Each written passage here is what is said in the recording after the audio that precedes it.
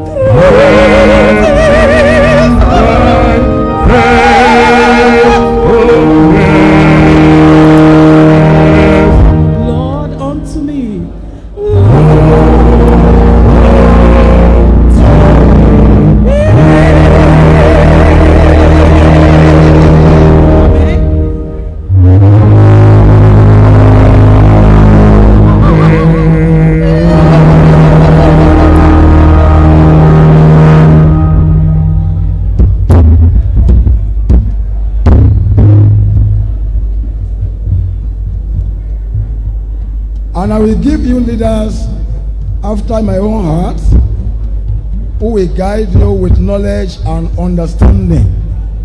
And at that time they shall call Jerusalem the throne that belongs to the Lord, and all the nations shall be gathered unto it.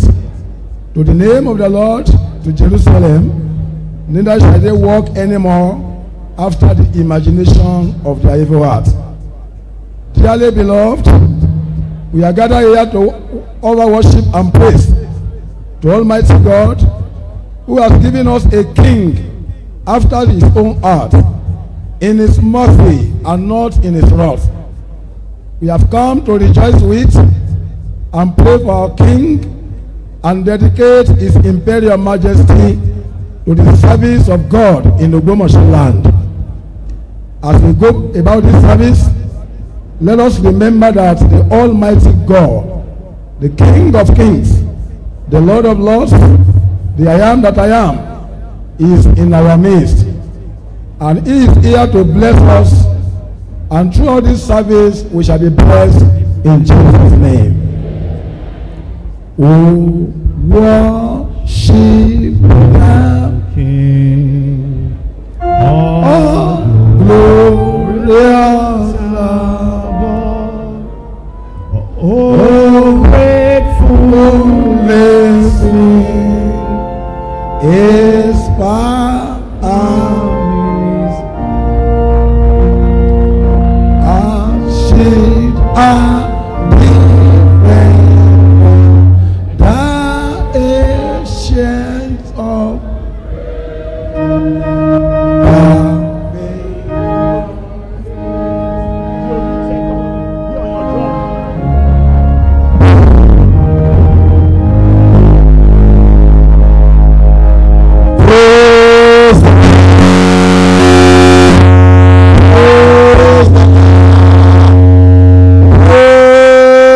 living Jesus.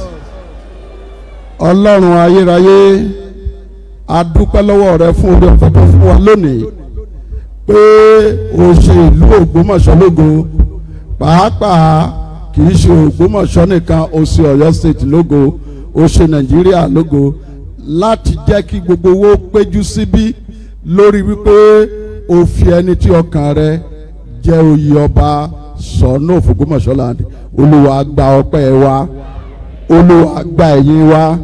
Àwa gbàdúrà lórúkọ Jésù Kristi, ìgbà yín àkókò yín yóò rọ̀ wá lọ́rùn.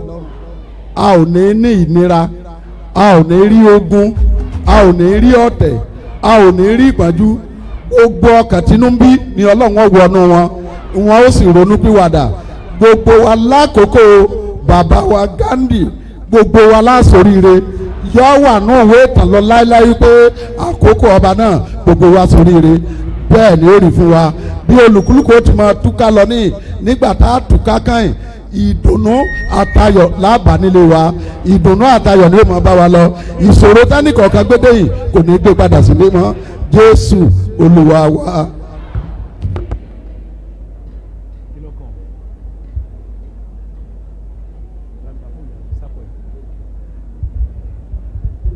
Praise the Lord. Praise the Lord. Hallelujah.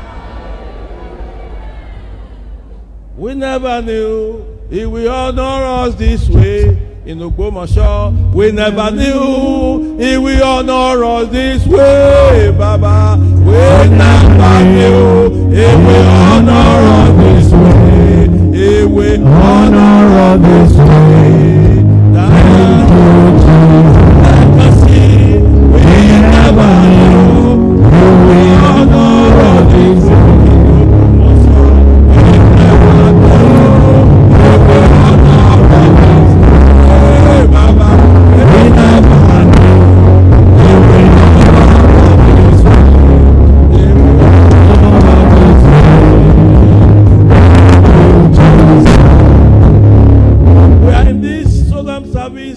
Together unto God to give Him His praise and to worship the Lord Almighty, who has demonstrated His faithfulness and magnanimous in choosing for us in Ogbomoso our new king, a beloved son, His Imperial Majesty Oba Afọlábí Olaoye, orumogege III.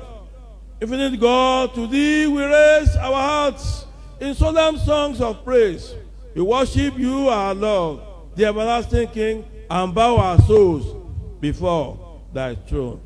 Praise the Lord.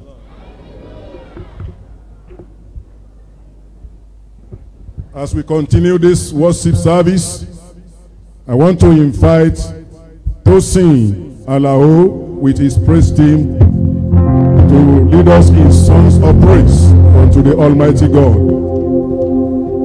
Hallelujah. Please lift your hand above your head. Everyone, only you, Salabaya.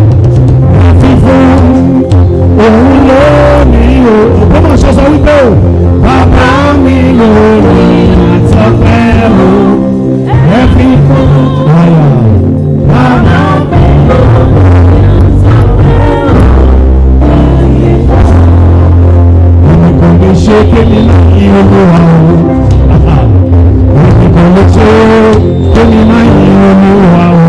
Bàbá mi ló jẹ́ o, bàbá mi ló jẹ́, Ọlọ́run àgbà Jésù, bàbá mi ló jẹ́, Ọlọ́run àgbà èmi kò lè ṣe, èmi kò lè ṣe,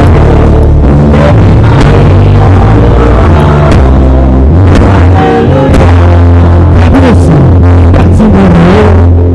Iṣẹ́ ìyàwó rẹ̀ láyé mi. Sọ wípé orí pé Ògbómọ̀ṣọ́ sọ pé Ògbómọ̀ṣọ́ gbọ́ ń sókè. Alabasata lè gàdàbà. Bẹ́ẹ̀ ni o.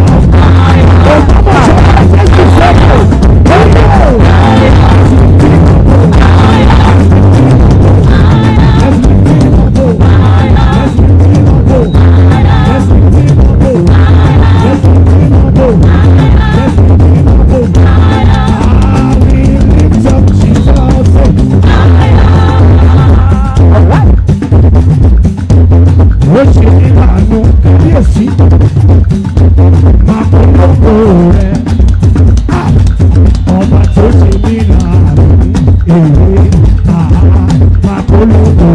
Ògbómọ̀ṣọ́ sọ wípé.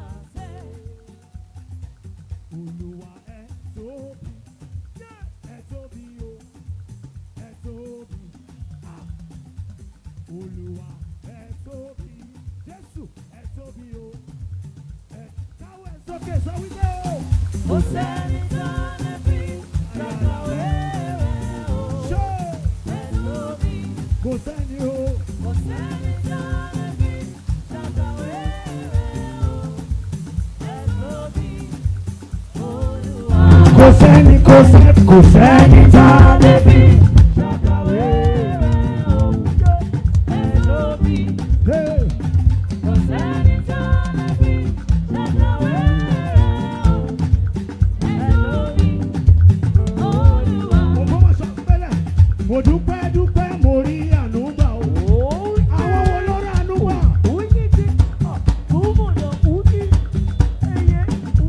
Ẹni tó bá ti rà àánú gbà l'Ógbómọ̀ṣọ́ kó pariwo Jésù o. Jésù. Mo dúpẹ́ dúpẹ́ mo rí àánú gbà torí kìí ṣe gbogbo ènìyàn ló rí àánú gbà. Ọba Gandhi. Mo dúpẹ́ mo rí àánú gbà. Jésù. Mo dúpẹ́ mo rí àánú gbà torí kìí ṣe gbogbo ènìyàn ló rí àánú gbà. Gandhi ó yá Ọlọ́run àgbáyé o. You are mighty.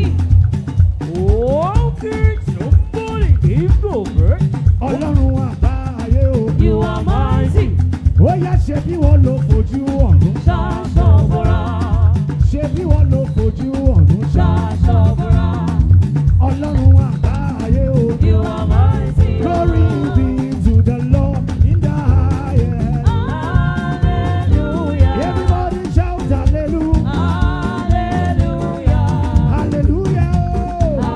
Hallelujah. Everybody shout hallelujah. Hallelujah. Hallelujah. Hallelujah. Victory, victory. Hallelujah. It's okay. Hallelujah. Hey. Hallelujah.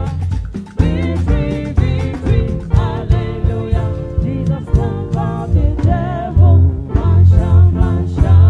We give you. Everybody lift up your hands. Come on.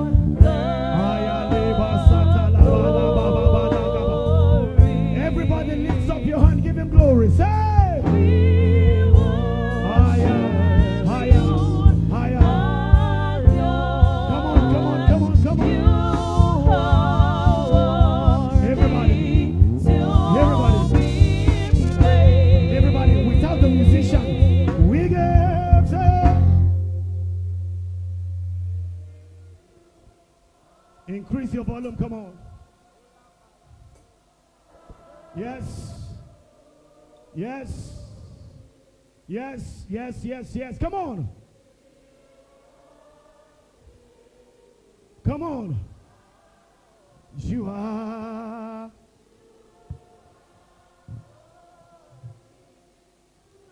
I'm rounding up. Please close your eyes and lift your hand above your head. Let the keyboard just go. Ọlọ́run tó lágbára ó ṣe. Alabasatale bali gadaba. Come on. Aya. Everybody all over the gallery. Jésù tó lágbára ṣe.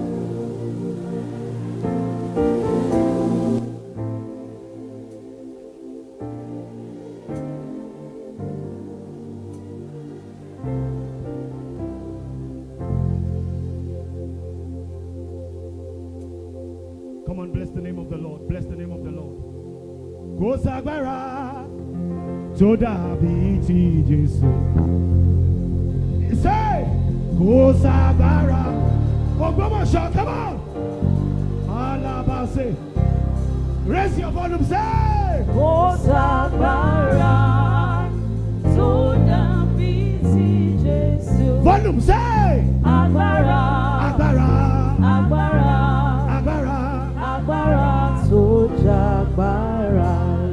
This is for my daddy Kábíyèsí. Ènìyàn ìbá ti gbé ẹ̀mí o. Bí kò ṣe wọ́. Ọlọ́run tó lágbára. Pálé bàṣà. Ayé ìbá ti gbé ẹ̀mí o. Bí kò ṣe wọ́. Ọba tó jà fún. At the center of it all, it's you that I see. It's you that I see. Don't be distracted, come on. At the center of it all, it's you that I see. It's you that I see. There is power in your name. There is power in your name. Alabasi. Miracle happens. Miracles happen in your name. As we lift our hands, say. As we lift our hands to say, Aya, is you that I see. Let's keep worshiping God. it's you that I see. Listen. Lift up your hand. Mélòó ni wọ́n rò. Nínú oore tí Bàbá ṣe. Aya. Mélòó ni wọ́n rò. Nínú oore tí Bàbá. Oore rẹ̀ máa pọ̀. Oore rẹ̀ máa pọ̀. Ojú yọrí. Òkun lọ. Mélòó ni wọ́n rò. Àfi kí n ṣá máa dúpẹ́. Oore rẹ̀ máa pọ̀. Oore rẹ̀ máa pọ̀. Ojú yọrí. Òkun lọ. Mélòó ni wọ́n rò. Come on. Àfi kí n ṣá máa. Come on, put your hands together. Put your hands together for Jesus. Let's Celebrate celebrate Jesus. Jesus. Let's be seated, please. The Lord bless you in the name of Jesus. It is time to read the Psalm of the King. I have a singular honor to invite His Imperial Majesty, Oba Afọlábí Olaoye, to come to the podium to read the Psalm of the King for us. Let's celebrate Jesus as His Imperial Majesty is coming to the podium. Let's celebrate Jesus.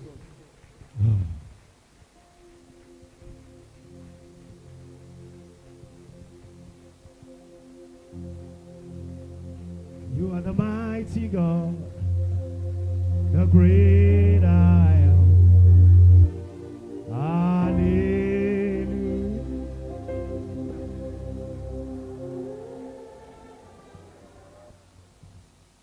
Praise the Lord. Praise the Most High Jesus. That doesn't sound like people who are excited. I say, praise the Lord Jesus. Hallelujah. We honor our Lord and our Savior Jesus Christ this morning. It's in we live, it's in we move. And it's in him we have our very being. And so we give him all the glory. He alone made today possible. It's not according to our might, it's not according to our wisdom. It is him who has decided that today will be. And that's why it is. And that's why we call him the great I am that I am. God and God alone knew today will happen from the foundations of the world. And so it is not an happenstance, it's not a coincidence, it's what God ordained, that at this time, at this period, this town will have Gandhi Olaoye as the king. And when God speaks, no force in hell can stop it. And so today, what we are doing is that we are keeping date with destiny. Hallelujah. Are you happy that you are keeping date with destiny today? That our eyes can see today? Are you really happy? Why don't we stand up and give the shout to the King of Kings, to the Lord of Lords, to the great I am, the one and the only Almighty God. We give you all of the glory and we give you all of the adoration. Amen. Psalm 21. I'm going to read from the New Living Translation. How the king rejoices in your strength, O Lord. He shouts with joy because you give him victory. For you have given him his heart's desire. You have withheld nothing he requested. You welcome him back with success and prosperity. You place a crown of the finest gold on his head. He asks you to preserve his life, and you granted his request. The days of his life stretch on forever. Your victory brings in great honor, and you have clothed him with splendor and majesty. You have endowed him with eternal blessing and given him the joy of your presence. For the king trusts in the Lord. The unfailing love of the Most High will keep him from stumbling. You will capture all your enemies. Your strong right hand will seize all who hate you. You will throw them in a flaming furnace when you appear. The Lord will consume them in his anger. Fire will devour them. You will wipe their children. You will wipe their children from the face of this earth. They will never have descendants. Although they plot against you, their evil schemes will never succeed. For they will turn and run. And when they see the arrows aimed at them, rise up, O Lord, in all your power.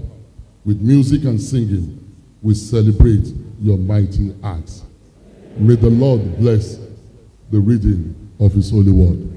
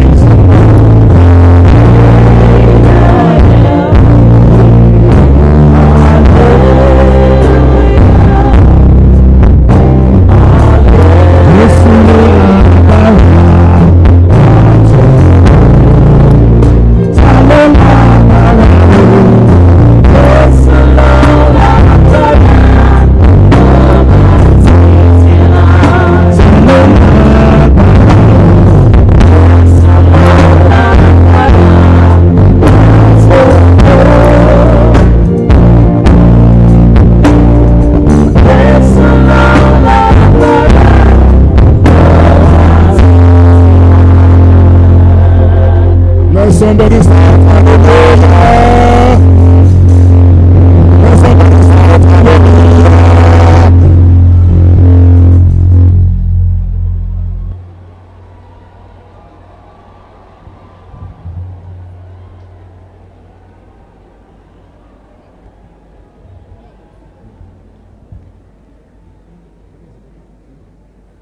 All right, let's be seated.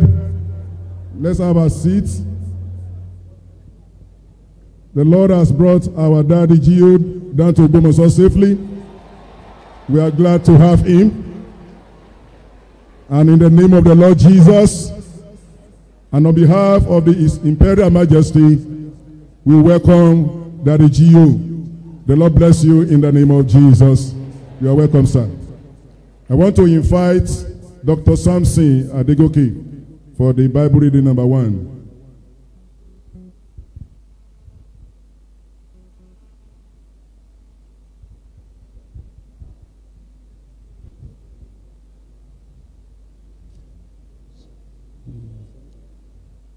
Àpáta ayérayé, ṣe ibi ìsádi wa, jẹ́ kí omi ẹ̀jẹ̀ tó sàn láti àárẹ̀ ṣe ìwòsàn fẹ́ṣẹ̀ wá, kó sì sọ wá di mímọ́.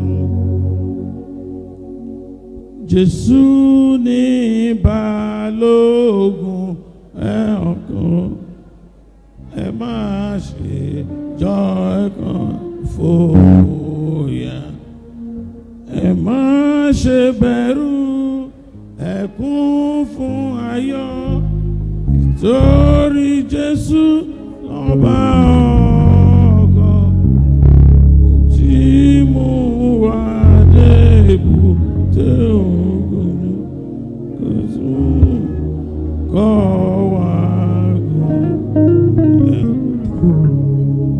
Our second Bible reading will be found in the books of 1 Kings, chapter 3, from verse 7 to 15. 1 Kings, chapter 3, 7 to 15. And now, O Lord my God, thou hast made thy servant king instead of David my father, and I am but a little child. I know not how to go out or come in. And thy servant is in the midst of thy people, which thou hast chosen, a great people that cannot be numbered nor counted for multitude.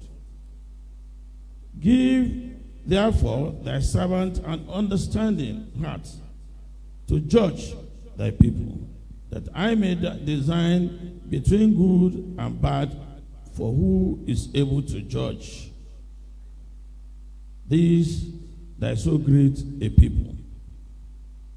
And the speech pleased the Lord, that Solomon had asked this thing. And God said unto him, because thou hast asked this thing, and hast not asked for thy long life, neither hast asked riches for thyself, nor hast asked the life of your enemies, but hast asked for thyself understanding to design judgment. Verse 12. Behold, I have done according to thy words. Lo, I have given thee a wise and an understanding heart, so that there was none like thee before thee, neither after thee shall any arise like unto thee. And I have also given thee that which thou hast not asked, but riches and honor, so that there shall not be any among the kings like unto thee all thy days. And if thou would walk in my ways, to keep my statutes and my commandments, so thy father David walked. Then I will there for the days of your life. The last verse, which is 15. And Solomon awoke, and behold, it was dream. And he came to Jerusalem and stood before the ark of the covenant of the Lord, and offered up burnt offerings, and offered peace offerings, and made a feast to all his servants. May the Lord bless his reading.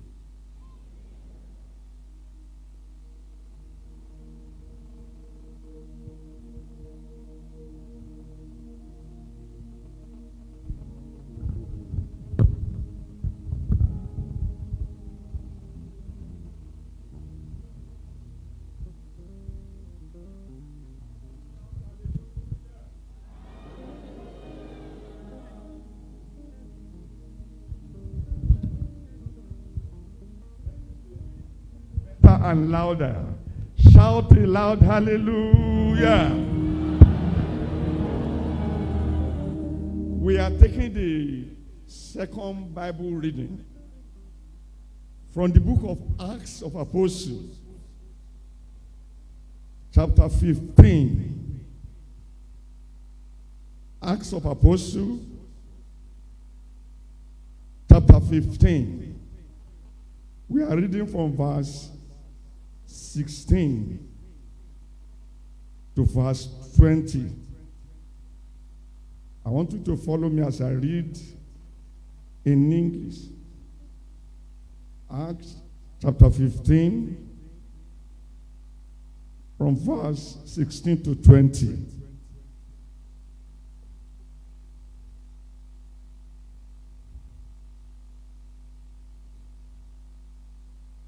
After this, I will return.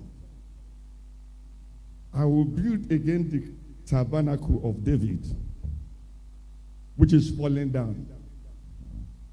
And I will build again the ruins thereof, and will set it up, that the residue of men might seek after the Lord, and all the Gentiles upon whom my name is called, said the Lord, who doeth all these things. Verse 18. Known unto God are all his works from the beginning of the world. Wherefore my sentence is that we trouble not them which from among the Gentiles are turned to God. And the last verse, verse 20. But that we write unto them, that they abstain from pollution of idols, and from fornication, and from things strangled, and from blood. May the Lord bless his word abundantly in Jesus' name.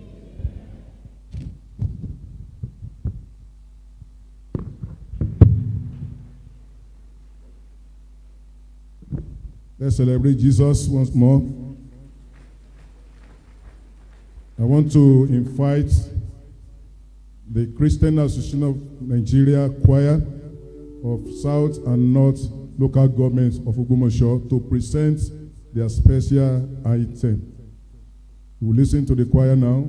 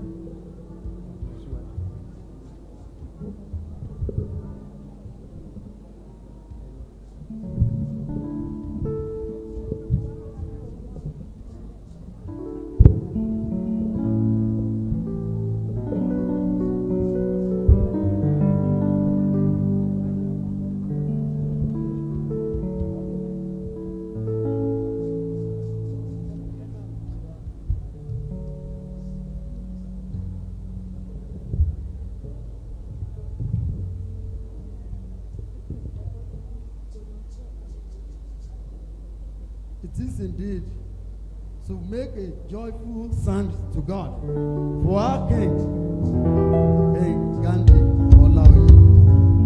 Òtítọ́ ni láti hó ẹ̀hó ìyá ayọ̀ sí Ọlọ́run wa fún àkókò yìí, fún ohun tó ṣe inú ayé wa láyé Ògbómọ̀ṣọ́, láyé Ọ̀yọ́ state ní ilẹ̀ Nàìjíríà. Yóò dára fún wa bá a ṣe ń gbọ́.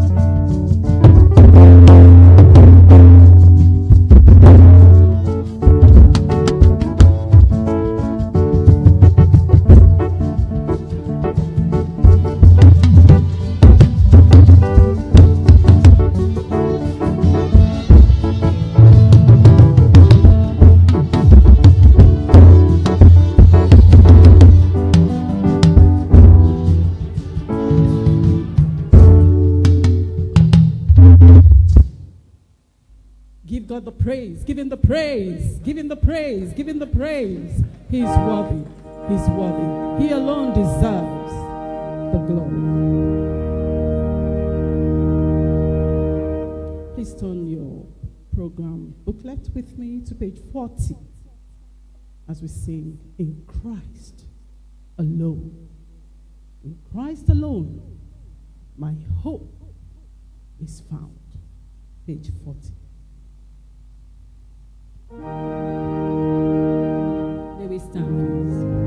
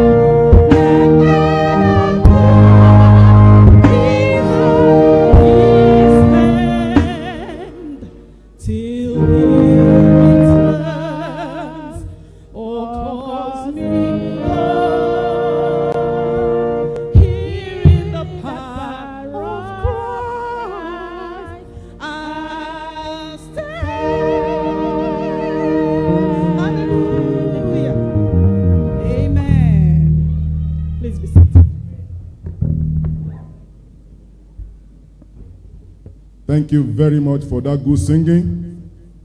The Lord bless you in the name of Jesus. It is time to hear the word of God. And as I've told you, we are so blessed today to have our daddy in the Lord in our midst. I know many of you have been expecting that the Lord is going to rain down his power and blessing onto our life today. Shout hallelujah!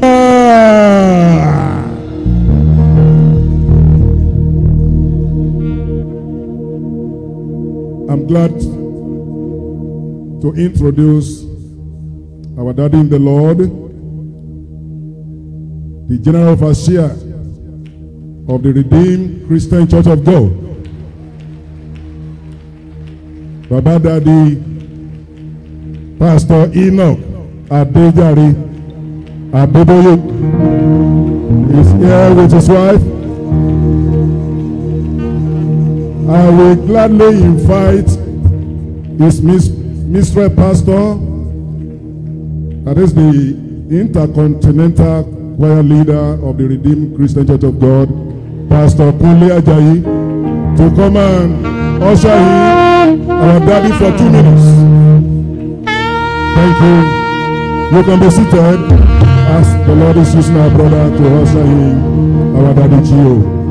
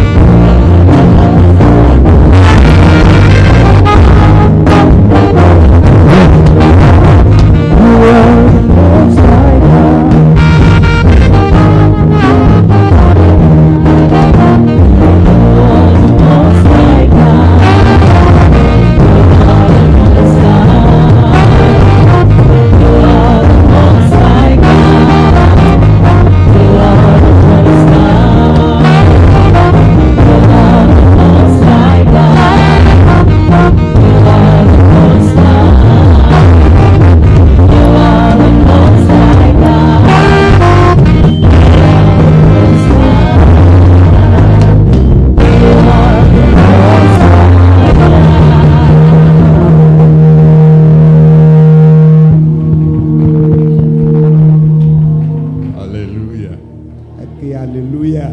Well, let somebody shout hallelujah. Jẹ́ kí ẹnìkan ké hallelujah.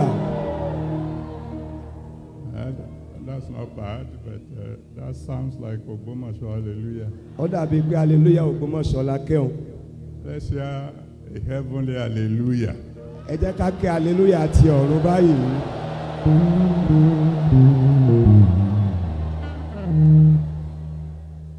Okay, I know how to get you. Mo mọ̀ bí ọwọ́ mi ó ṣe tẹ̀yìn. I know there is someone here today Mo mọ̀ pé ẹnìkan wà níbí lónìí who will see the new year. tí ó rí ọdún tuntun. If you are that one, let me hear you shout Tó bá hallelujah. yẹ pé ìwọ ni ẹni náà jẹ́ nǹkan kó ké hallelujah. Okay. Let us pray. Ẹ jẹ́ kí á gbàdúrà. I have a Father, Almighty Father, He is King of kings and Lord of lords. I have a Father, hallelujah.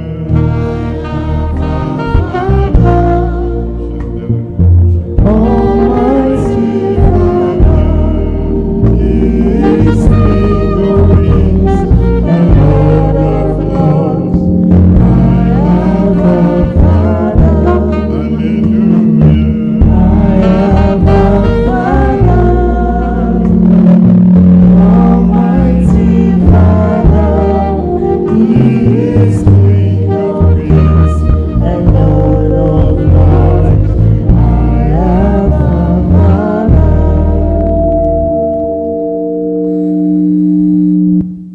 King of kings and Lord of lords, Ọba àwọn ọba, Olúwa àwọn olúwa. there I am.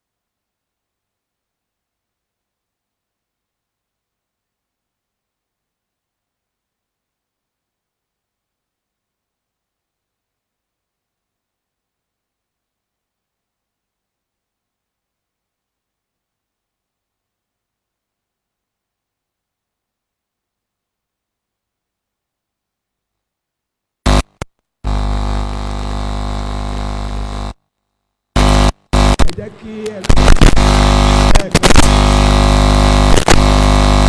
One of you people and say, God will bless you today. Ẹ bọ ẹnìkan èèyàn méjì lọ kẹ́ sọ pé Olúwa yóò bùkún yín lónìí. God will bless you today. Please be seated. Ẹ jẹ́ kí á wá ibi jókòó sí. First of all, let me apologize for coming late. Lákọ̀ọ́kọ́ ẹ jẹ́ ń tọrọ àforíjì pé ó pẹ́ mi díẹ̀. Those who know me know that that's not my. Tó mọ̀ mí, wọ́n mọ̀ wípé mi ò fi àkókò jáfara. In Ikeja, those on the ground, they didn't allow us to leave until around 10:30. Àwọn tó wà ní pápá ọkọ̀ òfurufú ṣe ìgbéra àti ìsọ̀kalẹ̀, àwọn ni wọ́n dá wa dúró díẹ̀. Mo tọrọ gáfárà. To salute all my fathers in the Lord. Ní ìdàkejì, mo fẹ́ kí gbogbo àwọn bàbá mi nínú Olúwa. Thank you for allowing an ordinary pastor to represent you today. Mo dúpẹ́ wípé ẹ jẹ́ kí olùṣọ́ àgùntàn kó wá ṣe aṣojú yín. And then I want to salute all my traditional fathers. Mo sì fẹ́ kí gbogbo àwọn ọba aláyé tó wà níbí. Your kingdom will grow from glory to glory in Jesus' name. Ìjọba yín yóò dàgbà láti ògo dé ògo ní orúkọ Jésù. Your Royal Majesty, congratulations, sir. Kábíyèsí, ẹ kú oríire. Congratulations. Ẹ kú oríire.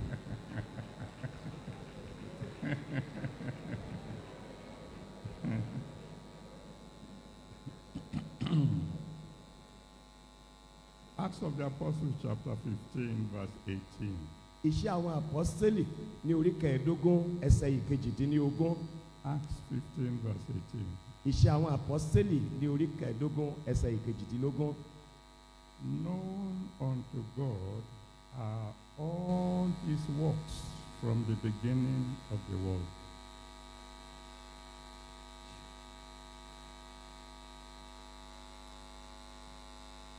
Acts 15 verse 18. Ní Olúwa wí, ẹni tí ó sọ gbogbo nǹkan wọ̀nyí di mímọ́ láti ìgbà wáṣẹ̀. All right. Thank God for interpreters.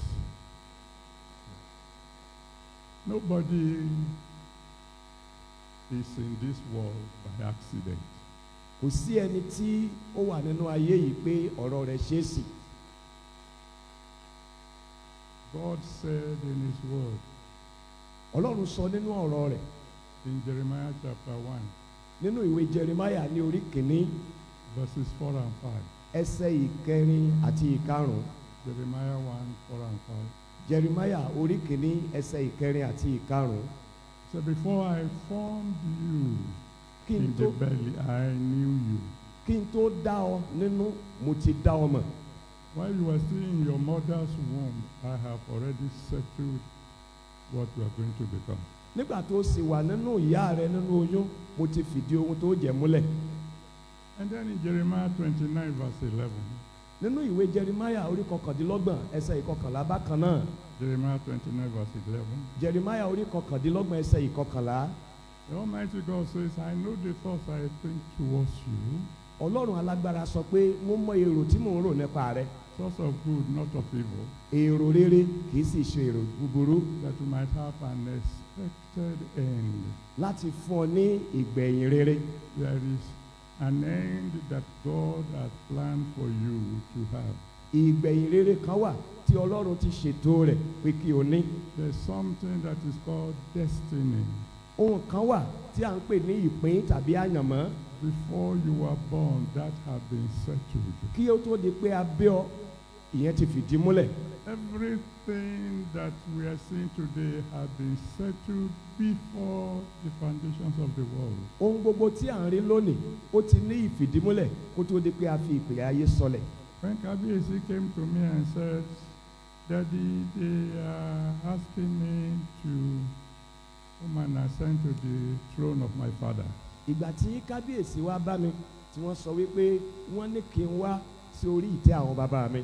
And what do you think about that? Kí ni ẹ rò nípa rẹ̀? He said, Sir, go and pray. Wọ́n á ní ẹ lọ gbàdúrà o. He said, do I have to pray about something like that? Ẹ̀yin láti gbàdúrà fún irú nǹkan bẹ́ẹ̀. I said, we'll pray. Wọ́n ní a ó gbàdúrà. Me, he was expecting me to say, what are you talking about? You are a pastor now. Wọ́n fẹ́ kí n sọ wípé irú ọ̀rọ̀ olè.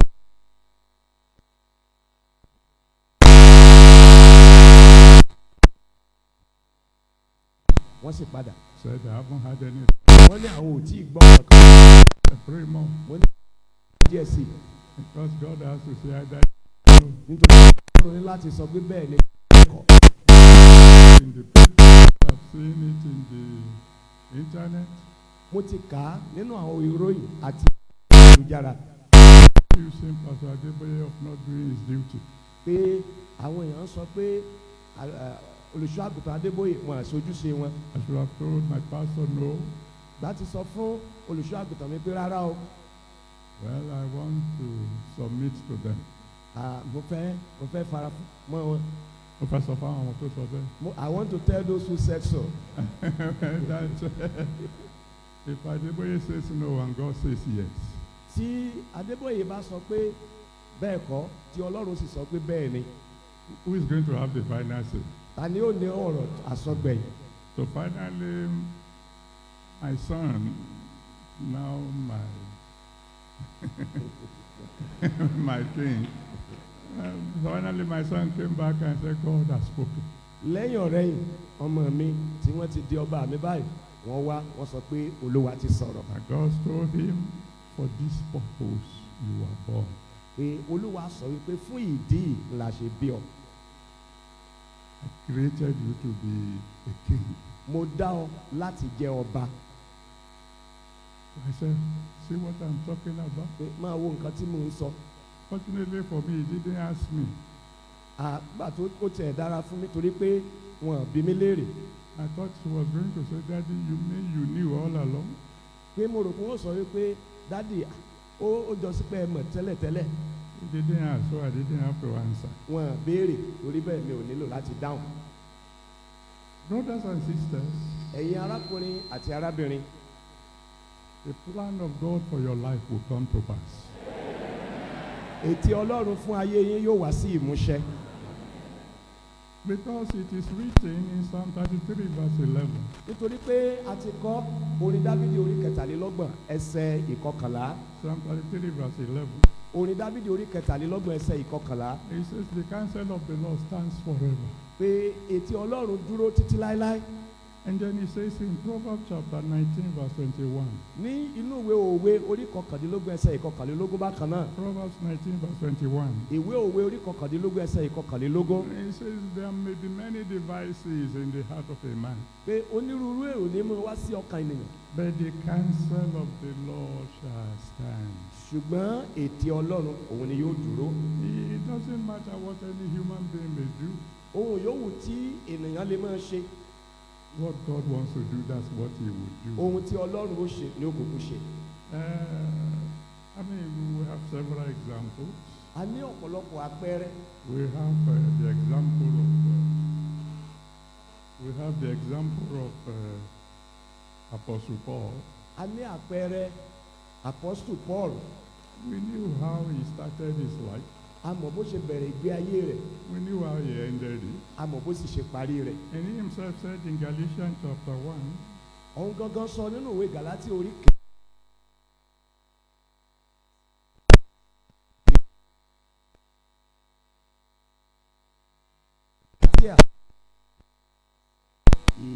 ìkẹtàlá sí ìkẹẹ̀dógún.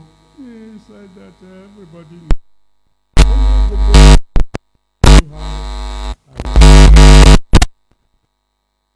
yọ àwọn kìrìsìtẹ́nì lẹ́nu. And when the time came, ṣùgbọ́n nígbà tí àkókò tó. the God who had already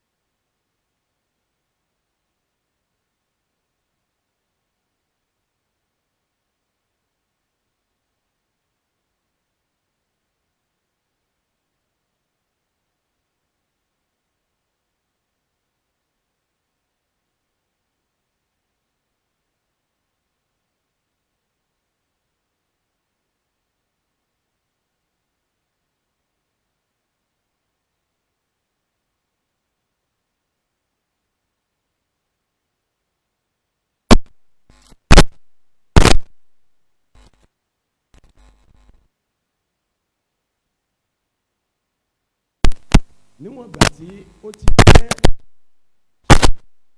ẹ̀yọ́.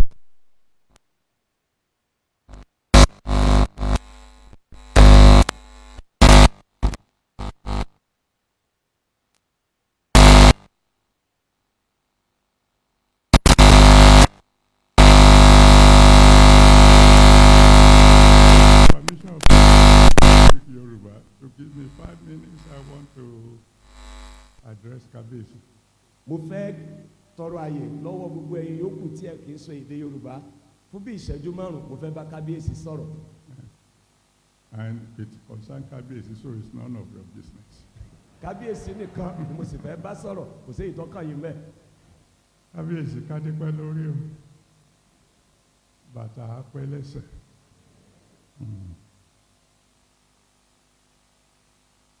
ẹ̀sìn ọba á jókòó.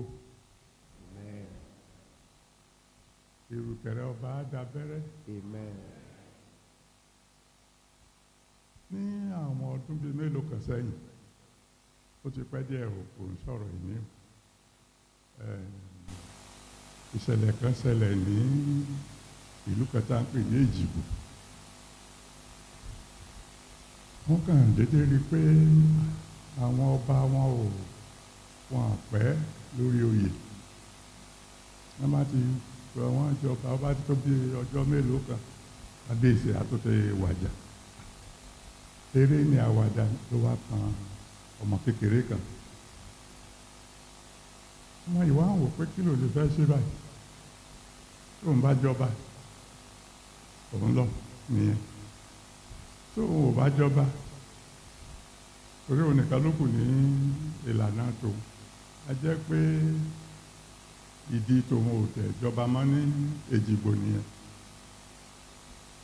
tó bá ń lọ sóko lọ́jọ́ yẹn nínú ìbànújẹ́ gidi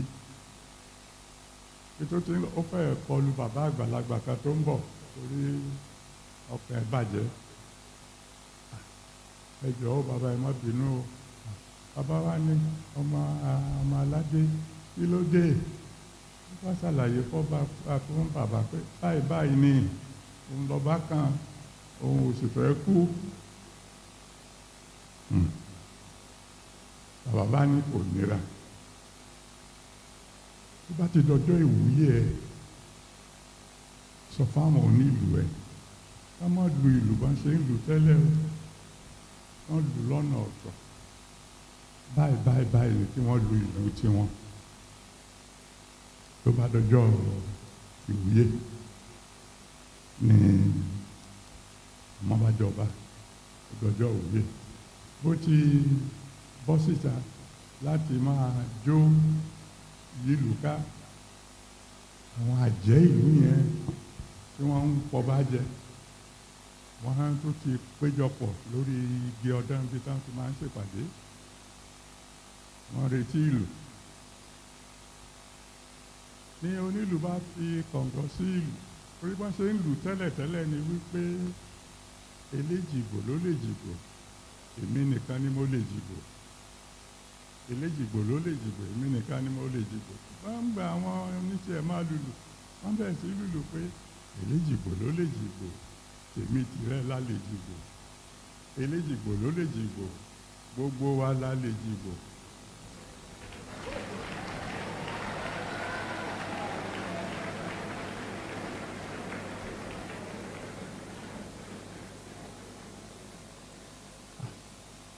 àwọn àjẹ́ wá wúra wọn lójú ìlú eléyìí yàtọ̀ ta ló kọ́ ọmọ ìlọ́gbọ́n yìí gbogbo ìgbà tó bá ṣáàjò yìí lù ká máa kọrin mìíràn jù yẹn lọ eléjìgbò ló lè jìgbò ní ìtìlẹ̀ lọ.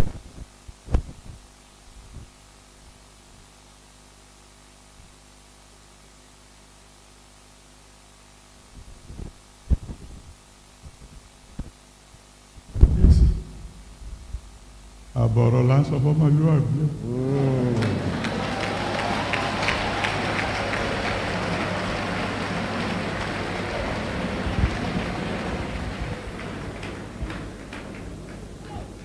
Let me conclude my sermon. Ẹ jẹ́ kí n mú ìwàásù mi wá sí ìdánudúró.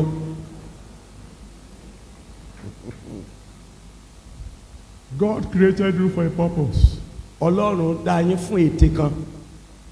His purpose will always come to pass. Ète rẹ̀ yóò sì wá sí ìmúṣẹ.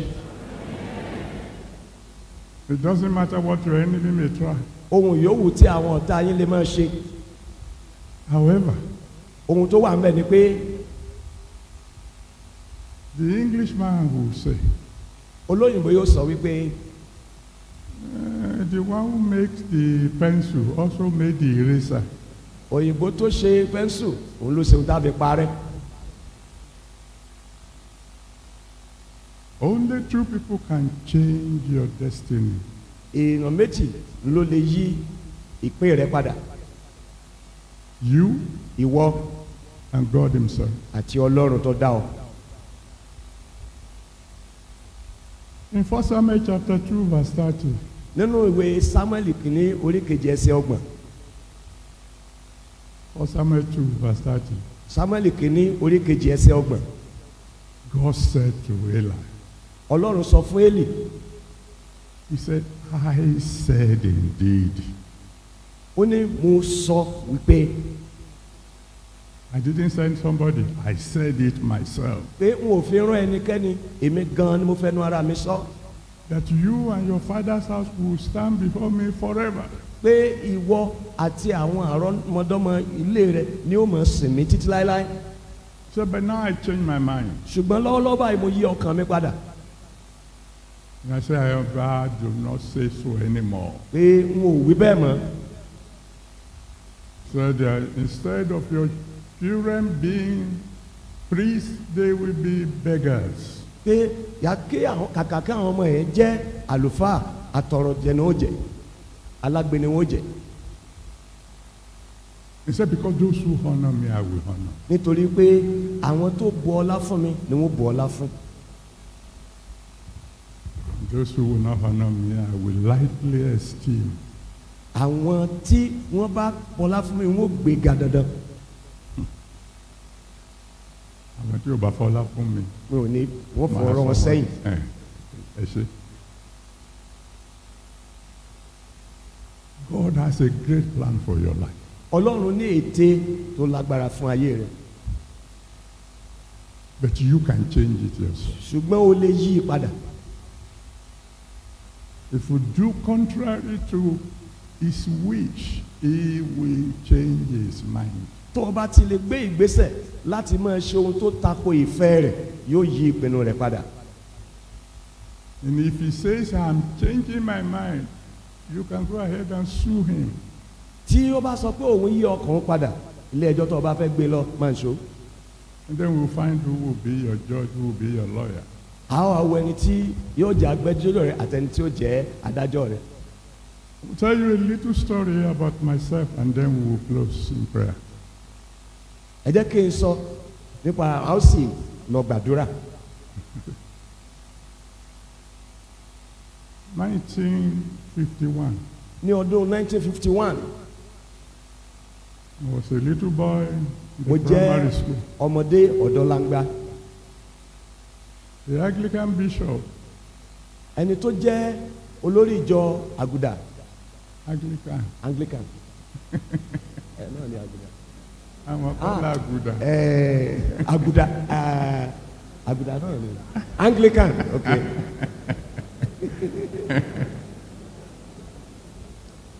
Came to my little village in Ifewara. Wọ́n wá sí ìletò ìlú wa.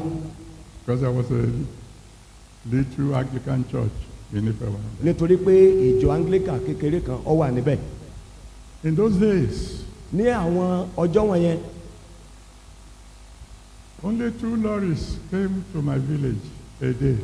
ọkọ̀ ńlá ẹlẹ́rù méjì péré lè máa wá sí ìlú wa. They're very loud. Wọ́n pẹ̀lú ariwo ńlá ni. I know only 5 people in the village then that had shoes. Èèyàn 5 péré náà sì ní bàtà tó ṣe wọ̀. And the shoes are not what we would really call shoes, but they are. Àwọn bàtà ọ̀hún kì í sì ṣe ohun tá a lè pè ní bàtà tó, ṣùgbọ́n kẹ́sẹ̀ ọ̀sán máa gbófo. And the bishop came from Ibadan. Àlùfáà wá láti Ìbàdàn. Bishop wá láti Ìbàdàn. He came in a car. Wọ́n wá pẹ̀lú ọkọ̀ ayọ́kẹ́lẹ́. For the first time in my life, I saw a vehicle that can move with very little noise. Fún ìgbà àkọ́kọ́ nínú ayé mi, mo rí ọkọ̀ tó jẹ́ wípé tó bá ń kọjá lọ, èèyàn lè fẹ́ mọ́ gbọ́. We lined the route for him. Àwa tò sí ojú ọ̀nà fún wọn. The hunters were shooting their guns. Àwọn ọdẹ wọ́n yìnbọn sókè. The drummers were beating their drums. Àwọn onílù wọ́n ń lùlù tiwọn. And when he was about to come out of the car, Ìgbà tí wọ́n fẹ́ jáde láti inú ọkọ̀ wọn, I look at his shoes. mo wo bàtà tí wọ́n wọ̀. Wow. Black and shiny. Bàtà tó dúdú tó ń kọ mọ̀nà sí ni. When I got home, I told my mom, Bàtí mo délé, mo sọ fún màmá mi wípé when I grow up, Mama, I'm going to be a bishop. ìgbà tí mo bá dàgbà, èmi náà fẹ́ di bíṣọ̀bù.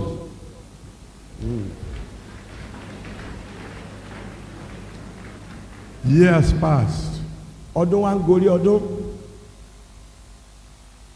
As soon as I left home, Bí mo ṣe kúrò ní ilé, I also left the church. bẹ́ẹ̀ náà ni mo kúrò nínú ìjọ. I began to live all kinds of naughty life. Mo bẹ̀rẹ̀ sí ní gbé ìgbé ayé kí ìgbé ayé. I became as far from God as anybody can be. Mo jìnnà, mo ta kété sí Ọlọ́run rere. But one day, Ṣùgbọ́n ní ọjọ́ kan, I heard a preacher mo gbọ́ tí oníwàásù wàásù. who said, Wọ́n sọ wípé if you want God's purpose for your life to be fulfilled, tó o bá fẹ́ kí ètí Ọlọ́run fún ayé rẹ kó wá sí ìmúṣẹ, surrender your life to Jesus. jọ̀wọ́ ayé rẹ lọ́wọ́ fún Jésù Olúwa. One way or the other, I agreed. Wọ́n á ní, mo fara mọ́, I gave my life to Jesus. mo fi ayé mi fún Jésù. Little by little, I became a pastor. Díẹ̀ bẹ́ẹ̀ mi náà ṣe di olùṣọ́ àgùntàn nìyẹn. Little by little, I became general overseer. Díẹ̀ mo di alábòjútó lápapọ̀. And I decided to visit our little churches in Nigeria. Mo bẹ̀rẹ̀ sí ní bẹ̀ gbogbo àwọn ìjọ wa kéékèèké ní orílẹ̀-èdè Nàìjíríà wò. And the day came when I was to visit Ifewara. Ọjọ́ kan wá dé, mo ní láti bẹ̀ Ifẹ̀wàrà wò. And my people decided to give me a hero's welcome. Àwọn ènìyàn mi wá pinnu láti fún mi ní ìkíni káàbọ̀ tó lárinrin. School children lined the route. Àwọn ọmọléèwé wọ́n dúró sí ẹ̀gbẹ́ ojú ọ̀nà. Drummers were beating their drums. Àwọn onílù wọ́n ń lu ìlù wọn. Hunters were firing their dingons. Àwọn ọdẹ àwọn náà ń yìnbọn sókè. And when I was about to come out of my car, Bí mo ṣe wá fẹ́ jáde kúrò nínú ọkọ̀ mi, which incidentally was a new car, ó sì tún wá jẹ́ wípé ọkọ̀ tuntun ni. I looked at my legs. Mo wo àwọn ẹsẹ̀ mi méjèèjì. I was wearing black shoes, Mo wọ bàtà dúdú shining. tó sì ń dán gbọ̀nràn. And I remembered Mo wá rántí something that I said 30 years before. ohun tí mo sọ jáde lẹ́nu bí 30 ọdún sẹ́yìn. And I thank God. Mo wá dúpẹ́ lọ́wọ́ Ọlọ́run. The change in my life came Àyípadà ṣẹlẹ̀ nínú ayé mi when I gave my life to Jesus. nígbà tí mo fi ayé mi fún Jésù. My destiny that would have been truncated was restored. Ìpín mi tí ìbá dojúrú, Ọlọ́run ṣe ìmúpadàbọ̀ sípò rẹ̀. I'm not a bishop now, but I'm not too far behind. Mi ò tí ì di bíṣọ̀bù báyìí ṣùgbọ́n mi ò jìnnà sí. That's why I want to appeal to you. Ìdí nìyẹn tí mo fi fẹ́ pàrọwà sí ọ. Those of you who are listening to me today, Gbogbo ẹ̀yin tí ẹ̀ ń gbọ́ mi lónìí, God has a great plan for your life. Ọlọ́run ní ète tó lágbára fún ayé yín. If you want that destiny of yours to be fulfilled, Tí ẹ bá fẹ́ kí ète Ọlọ́run yìí kó wá sí ìmúṣẹ, surrender your life to Jesus today. jọ̀wọ́ ayé rẹ lọ́wọ́ fún Jésù lónìí. That's why God brought you here. Ìdí tí Ọlọ́run fi mú ọ wá síbí lónìí nìyẹn. Surrender your life to Jesus today. Jọ̀wọ́ ayé rẹ lọ́wọ́ fún Jésù Olúwa lónìí. It doesn't matter how terrible your life is up to now. Bó ti wù kí ayé rẹ ti polúkúmuṣu tó, If you give your life to Him, tó bá fi ayé rẹ fún, everything will become new. ohun gbogbo yóò di ọ̀tun. So please, Nítorí náà, I'm going to count up to 10. wọ́n bẹ̀rẹ̀ sí ní ṣe òǹkà débi 10. Before I say 10, Kí n tó sọ pé mẹ́wàá. If you want to surrender your life to Jesus, tó o bá fẹ́ jọ̀wọ́ ayé rẹ lọ́wọ́ fún Jésù. so that your destiny can be fulfilled. kí ètí Ọlọ́run kó lè wá sí ìmúṣẹ lórí ayé So rẹ. that the good plan of God for your life may come to pass. kí ète rere tí Ọlọ́run ní fún ọ kó lè wá sí ìmúṣẹ. Please come and stand before the altar here. mọ wá dúró síwájú pẹpẹ Olúwa níbí. And I will pray for your wọ́n sì salvation. gbàdúrà pẹ̀lú rẹ̀. I'm counting now. mo bẹ̀rẹ̀ sí ní kà báyìí. 1, ení,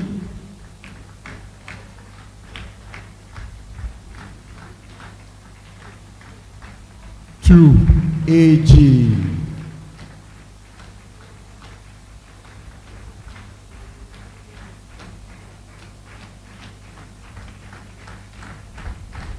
3, ẹ̀ta,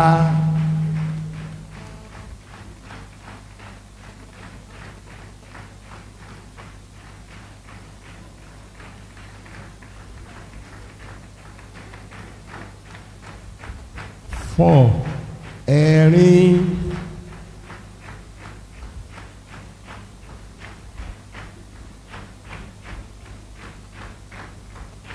5, àrún,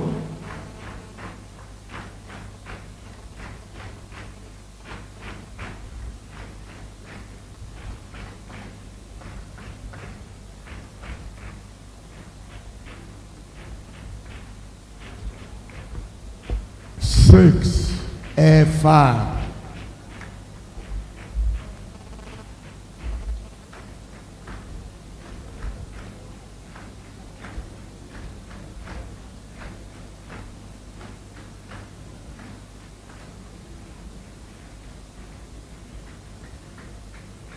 7, èje,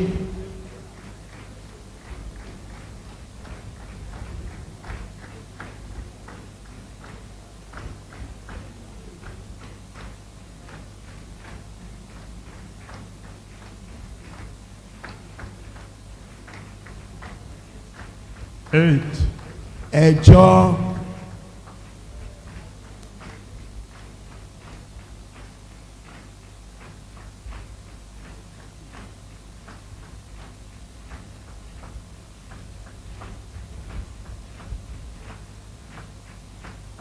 9, ẹ̀sán,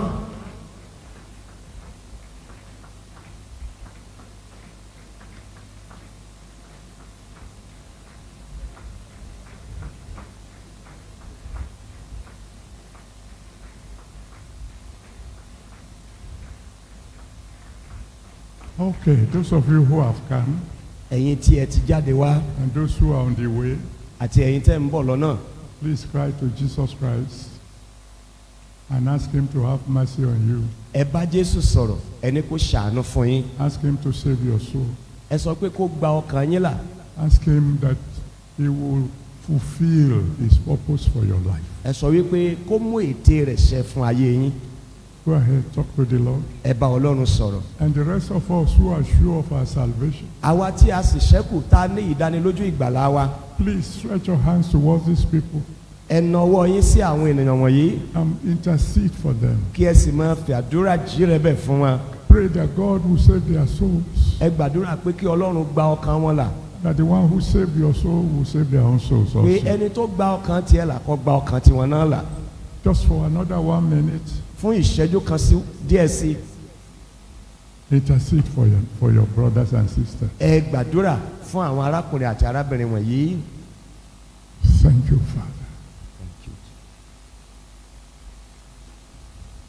In Jesus' mighty name we have prayed. ní orúkọ Jésù Kristi ni a gbàdúrà. My Father, my God, I want to bless your holy name. bàbá mi àti Ọlọ́run mi mo fẹ́ dúpẹ́ lọ́wọ́ rẹ̀. I want to thank you for your word. mo fẹ́ dúpẹ́ fún ọ̀rọ̀ yín. I want to thank you for these people who have come forward. mo sì dúpẹ́ fún àwọn tó ti jáde wá wọ̀nyí. Father, please receive them. bàbá ẹ gbà wọ́n. Save their souls. ẹ gba ọkàn wọn là. Forgive all their sins. ẹ dárí ẹ̀ṣẹ̀ wọn jì wọ́n. Write their names in the book of life. ẹ kọ orúkọ wọn sínú ìwé ìyè. And whatever may be your plan for their lives, ohunkóhun tó lè jẹ́ ète yín fún ayé wọn. bring to pass, O Lord. ẹ mú wá sí ìmúṣẹ Olúwa. In Jesus' mighty name we have prayed. Ní orúkọ Jésù ni a gbàdúrà. Amen. Àmín. Those of you who have come forward, I want to rejoice with you. Ẹ̀yin tí ẹ ti jáde yìí, mo ń ṣe àjọyọ̀ pẹ̀lú yín. I promise you, by the grace of God, from now on, I'll be praying for you. Mo ṣe ìlérí fún yín nípa oore ọ̀fẹ́ Ọlọ́run láti àkókò yìí lọ, wọ́n mọ̀ gbàdúrà fún yín. So there'll be some brethren, I think they are to my right. Where are they? Okay. If you look to your right, you see some people waving some papers.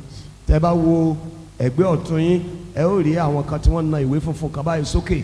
Please follow them. They want to know your name, your prayer request, and they will bring you back very quickly. Ẹ tẹ̀lé wọn, wọ́n ó gba orúkọ yín sílẹ̀ àti àwọn nǹkan mìíràn tó bá tún béèrè ká lè mọ gbàdúrà fún yín. We can begin to go now. Let's give the Lord a big round of applause. Ẹ jẹ́ kí a fún Olúwa ní ọrẹ àtẹ́wọ́.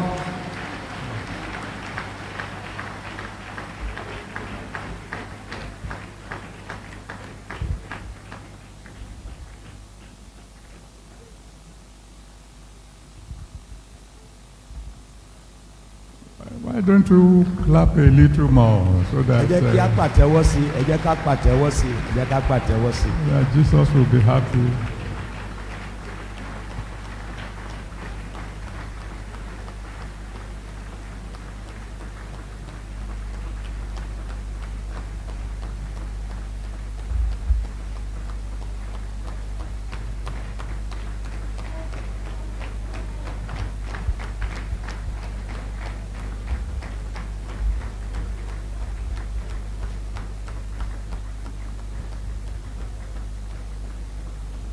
Counselors, will you please move out of the place so that these people can go?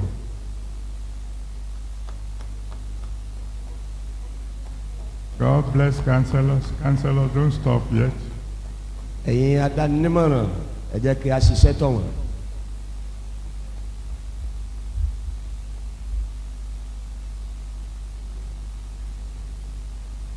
God bless counselors. Counselors, be counseled. Move a little further.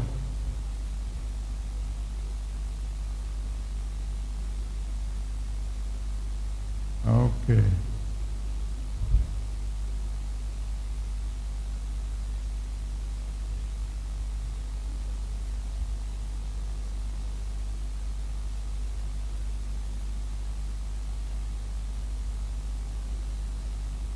Finally, before I take my seat, Kó tó di pé wọ́n lọ jókòó, when your son becomes the king, ìgbà tí ọmọ rẹ bá di ọba, whether you like it or not, you must call him your majesty. ọ̀fẹ́ ọkọ ò gbọ́dọ̀ pè ní kábíyèsí aláyélúwà. But that does not subtract from your power to bless. Ìyẹn ò dín nǹkan kan kù nínú rẹ láti bùkún ni. So as the father of the king, Gẹ́gẹ́ bí bàbá ọba, I want to ask the king to kindly step forward wọ́n sọ pé kí ọba ni wọ́n sún síwájú with his wife àti ìyàwó wọn.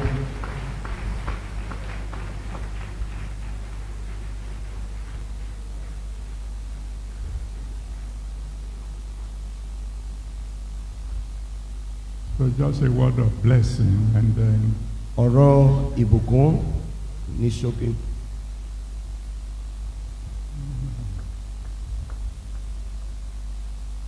if I ask His Majesty to kneel, I'm asking him to kneel before the King of Kings.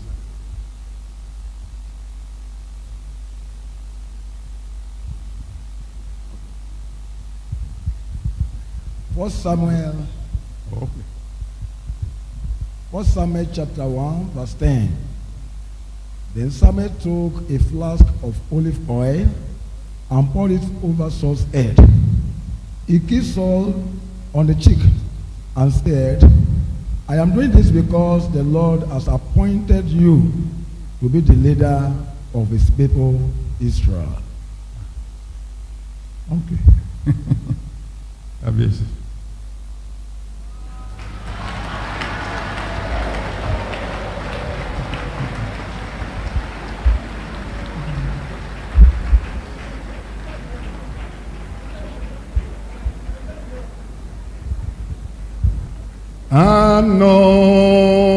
Anointing fall on me. Anointing fall on me. Let the power of the Holy Ghost fall on me. Anointing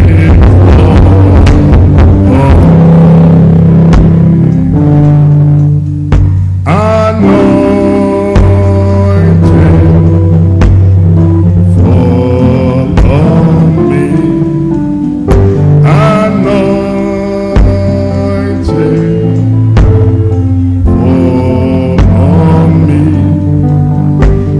The power of the Holy Ghost fall on me.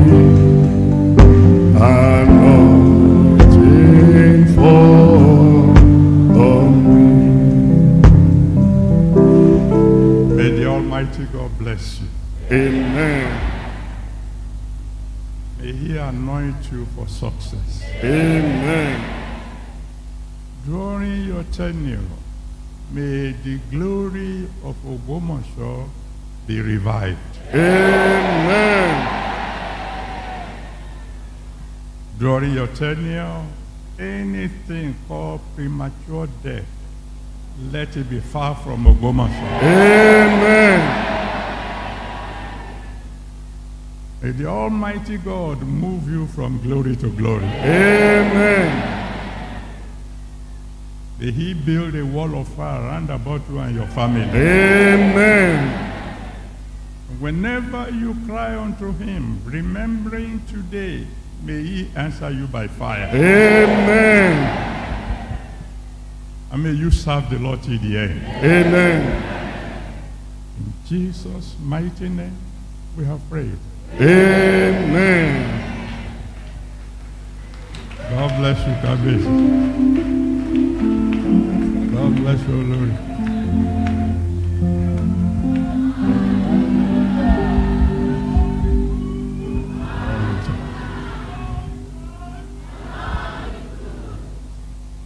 Well, finally, those of us who are here today rejoicing with Kabir, maybe you too want to stand up on your feet and cry to the Almighty God and say, Father,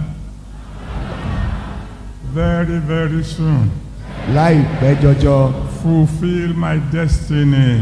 mú ète èrò wá sí mi ṣẹ. Go ahead, cry unto the ẹ gbàdúrà Almighty bẹ́ẹ̀ God. ẹ gbàdúrà bẹ́ẹ̀.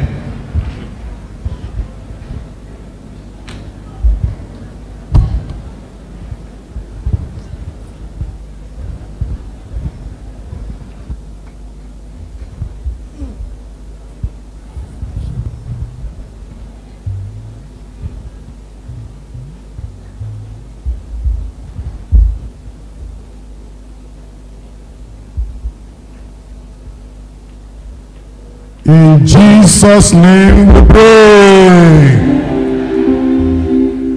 By the corporate anointing of all the ministers of God in this auditorium this afternoon, all of you shall fulfill your destiny. You will fulfill God's purpose for your life. In the name of Jesus. Please be seated. The Lord has done it. The Lord has done it in the name of Jesus. Before we go to the session of prayer, His Imperial Majesty has requested that his friend, Mr. Larry Dekno, should present a week hip music. And I will humbly invite our brother to please come forward, Mr. Larry Dekno and his group, to present special coronation anthem.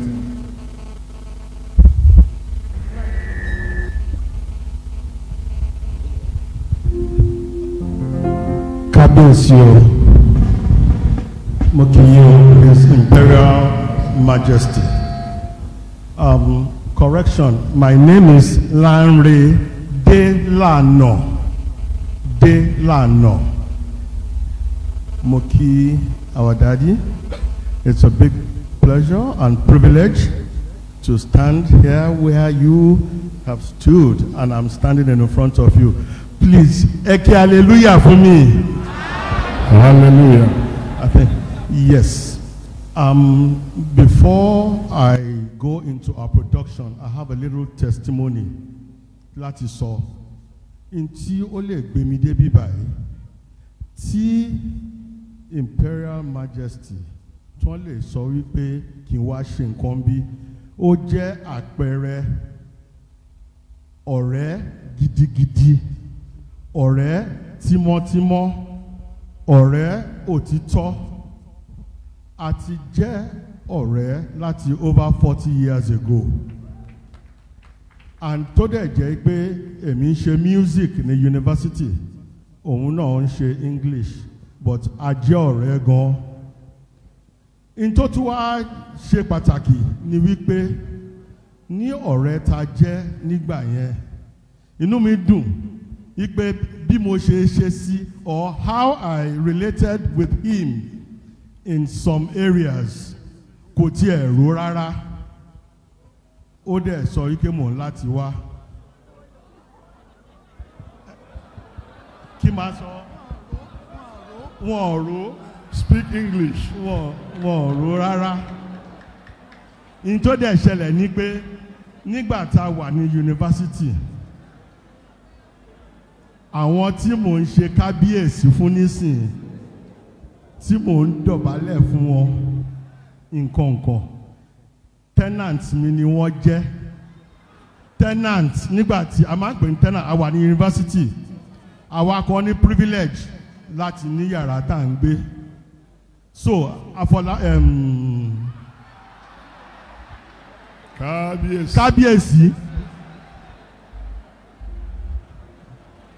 mo gbà wọ́n láti máa stay pẹ̀lú mi, ṣùgbọ́n nǹkan kan wà tó bá wọn jẹ́ nígbà yẹn. Sorry, nígbà yẹn ni wọ́n máa ń sùn.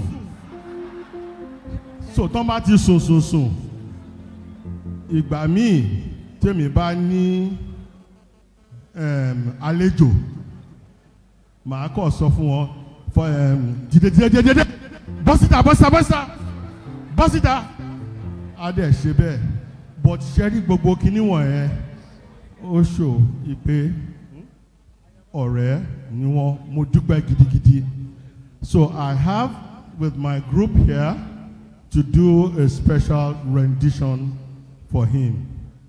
Ẹ bẹ̀rẹ̀ láti ṣe ìyẹn.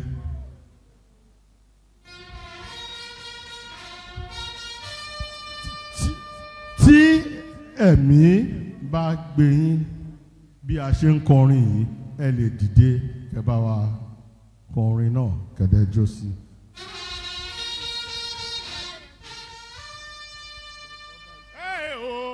Tọ́ba gógó làṣẹ, tọ́ba gógó làṣẹ, a ò bọ́ba dìtẹ̀, a ò bọ́ba bínú, tọ́ba gógó làṣẹ, kándì o, tọ́ba gógó làṣẹ, tọ́ba gógó làṣẹ, a ò bọ́ba dìtẹ̀, a ò bọ́ba bínú, tọ́ba gógó làṣẹ. Tọ́ba gógó làṣẹ, tọ́ba gógó làṣẹ.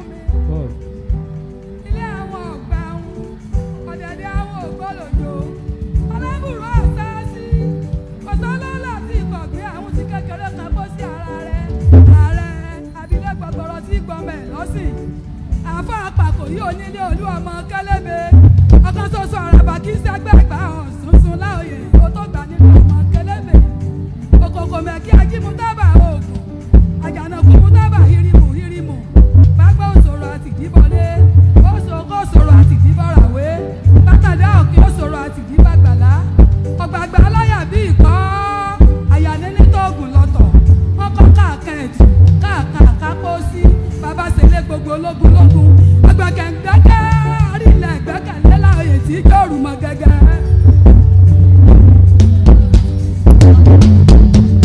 ayé olúgbọ́ mo dábòrò méje ṣe máa ṣe pé wọ́n mi ayé àṣà mo dábòrò mẹ́fà ṣe máa ṣe pé ayé kandi mo dábòrò lùkù mo àṣọmọ́ra sábà bọ̀lẹ̀ kó kẹrù gbogbo kó lọ bọ̀lẹ̀ ẹni pẹ̀lẹ́ yìí kò dùn kó kẹrù àwa ní bàbá àgbò orúkọ ẹ̀jẹ̀ ndí ìyẹ́jẹ̀ ndí ayé ìyẹ́jẹ̀ ndí ìyẹ́jẹ̀ ndí orúkọ rẹ̀ jẹ́ ndí.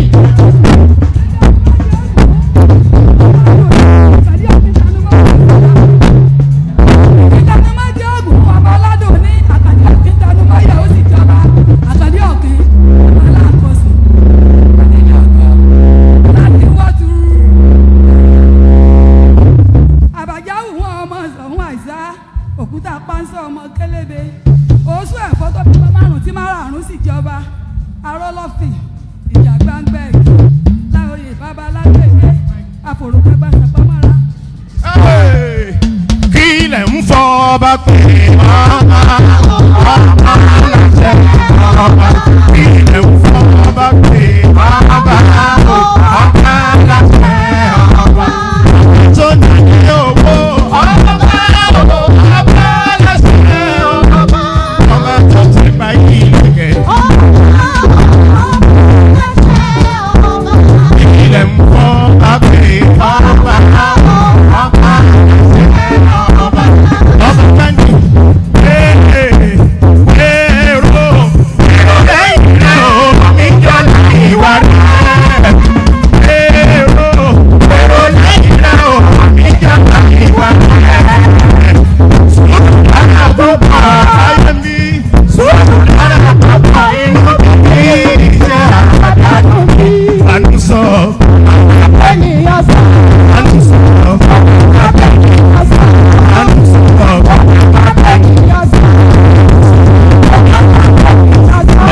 síwájú ló bá fẹ́ ẹ̀sìn tó síwájú ló bá fẹ́ àwọn ọ̀pọ̀ ìṣètò wọn ti pàdé fún ẹ̀sìn tó síwájú ló bá fẹ́ ẹ̀sìn tó síwájú ló bá fẹ́ ọ̀pọ̀ ìṣètò ẹ̀yàrá bí ìkìlọ̀ ń fọ́ bá gbé. ilẹ̀ ń fọ́ bá gbé ọba láṣẹ.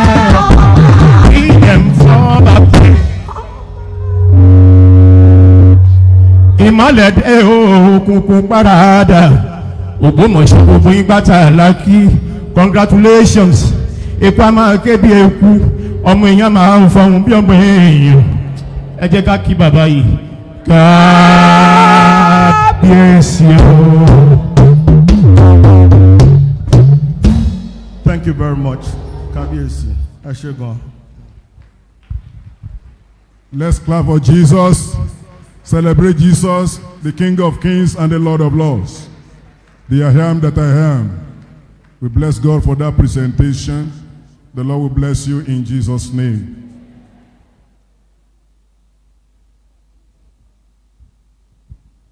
Kabiyesi's friend, please come.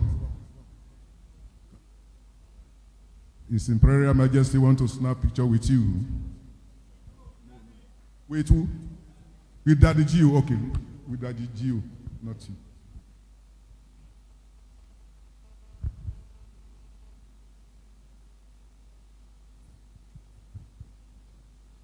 He wants to take picture with you.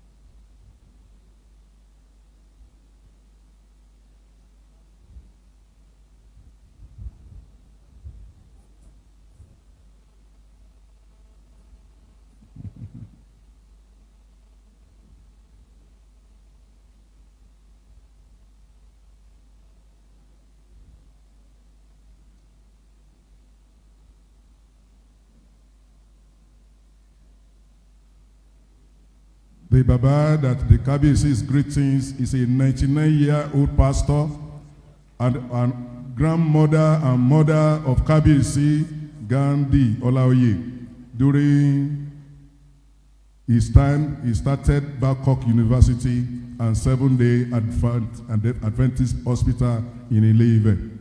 Pastor Dr. Johnson Adebayo is the President Emeritus, Seventh-day Adventist Church. We thank God for his life. 99 whole year, Baba. Let's celebrate Jesus for him. Thank you, Daddy, for coming. Thank you, thank you. All right, it is time for special prayers. Johnson Adeniji. All right, thank you. It is time for special prayers. The first prayer for the king will be taken by the Nigerian Baptist Convention President and the President of All African Baptist Fellowship. I'm glad to invite Reverend Dr. Israel Adelane Akanji to come and bless the king with his prayer.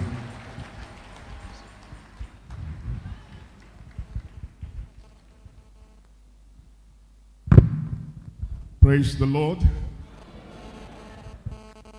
Just before I pray,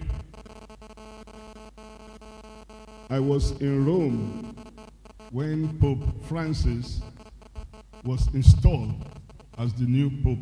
That's the current Pope. I was in St. Peter's Cathedral for his installation.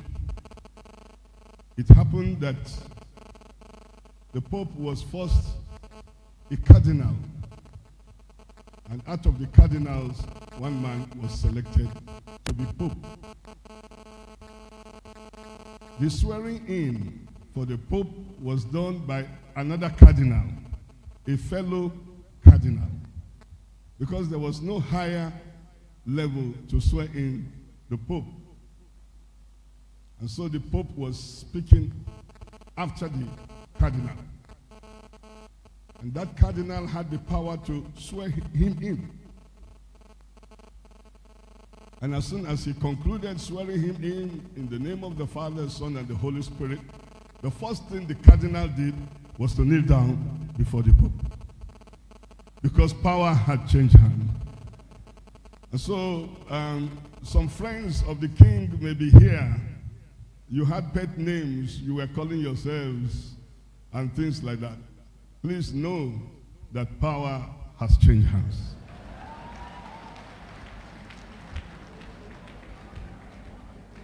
Now, I am saying this because all of us are learning. We don't get to see many kings coronated. And so when we see one today, before another one will be coronated, it may take a very long time. And we may forget the lessons the other people learned. But the rest of us you learn today, even if somebody is your friend, your roommate, your classmate, once God has elevated him, when you get to the inner room, two of you can call yourselves names, but outside, you must do like that cardinal did to the Pope. May God bless you all in Jesus' name. Our father already prayed. And when he was praying, I was saying to myself, is there any need to pray again when Baba has prayed? But I remember the word of God, it says, pray continually. That means even after one prayer, you can pray again and pray again. And therefore, it's time to pray for our Kabiyesi.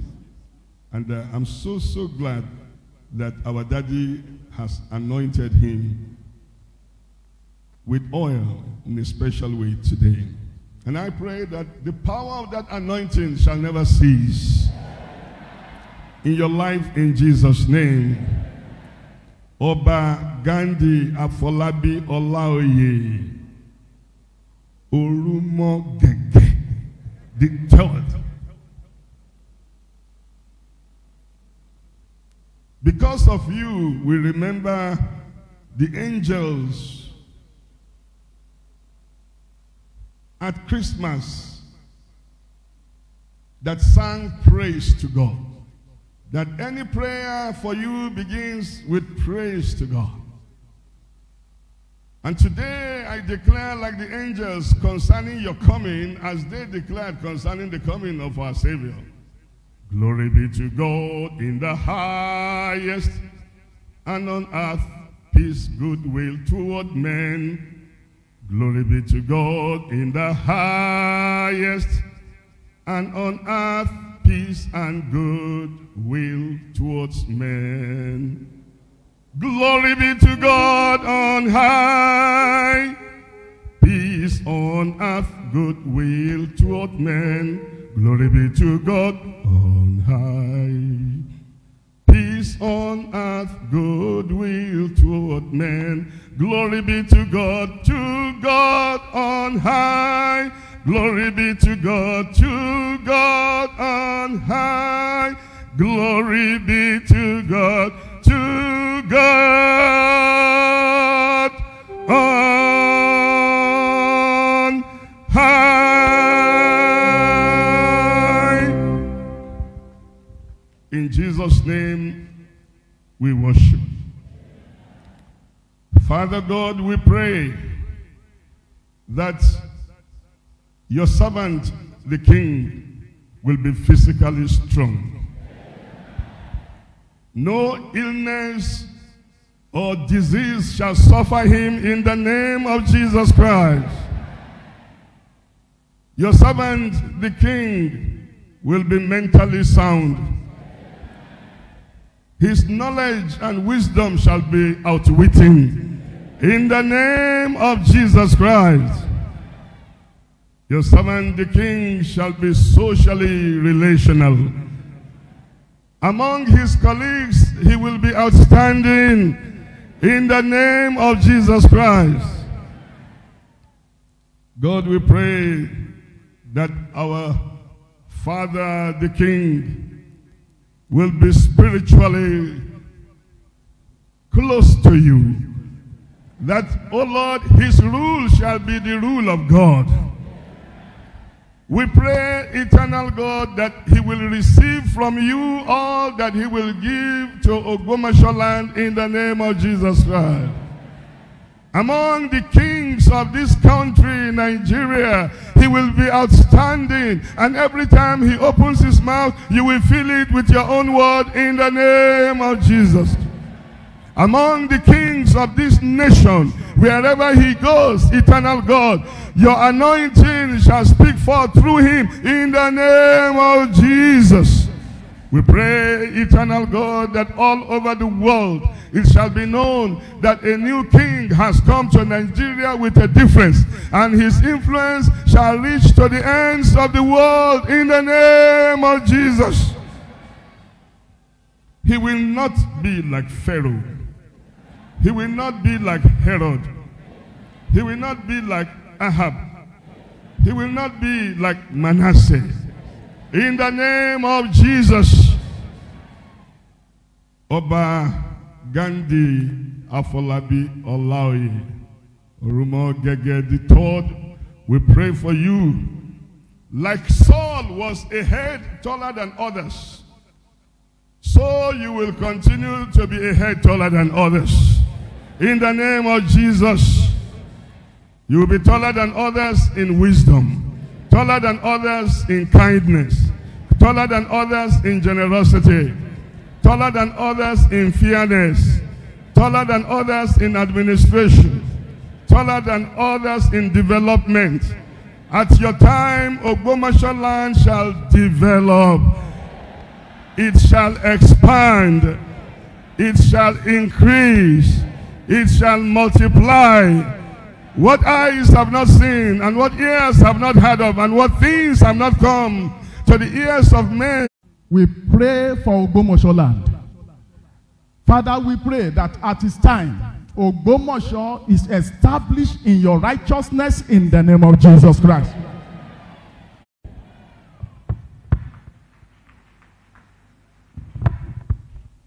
We'll still continue in the mode of prayer as we pray for. Greeted you before a day ago. The chief just pardon me for not recognizing you one by one. Thank you, Daddy. I'm recognizing Professor Adesola Adepoju, who happened to be the chairman, Prophet Ihe Akintola, Reform C&S, all head of churches. Thank you. The Lord. Can we take that song before I make my address? Who can lead that song for us? Do you know the song? Eyes have seen the goodness of the Lord. Do you know it? Huh? The choir, or whoever knows it. The goodness of the Lord. Whatever it says, that's what we preach at this coronation service. He called at the time, he said, "It's not, are we doing this service before the Amen." I want to thank the Baptist Church for allowing us to use this place. Thank you so much. And we honor you, sir. Thank you very much. I want to thank all the ministers and the men of God. I always say, I used to be one of you, but now I'm a king. And so I'm still a priest, and I'm still a king. But I am not a pastor of people again. God has called me to be a shepherd of a town. And it is a promotion that the Lord has given to me. Very few people get that, to be a priest and a king. That's what God says we will be in the end time.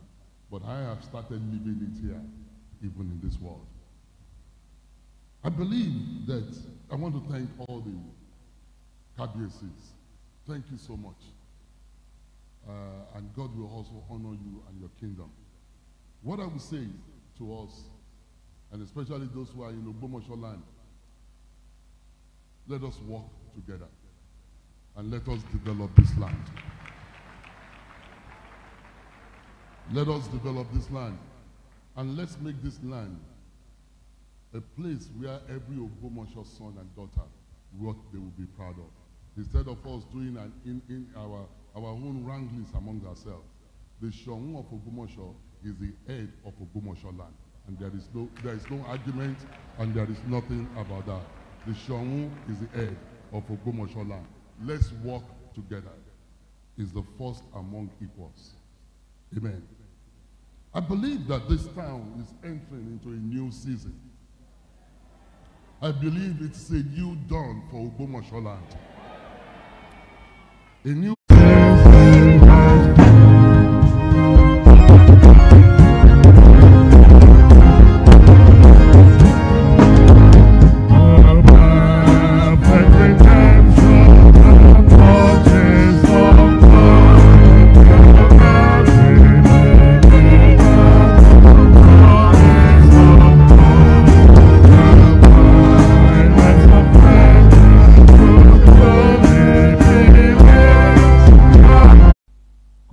gbogbo èrò ìdílé wọn gbé.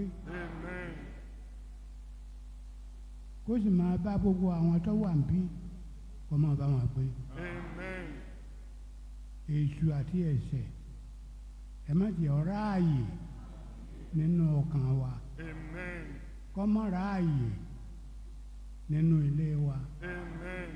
Kó má ráàyè nínú ìlú wa. Kó má ráàyè nínú orílẹ̀-èdè wa. Ẹ fọwọ́ agbára yín dì wá mú.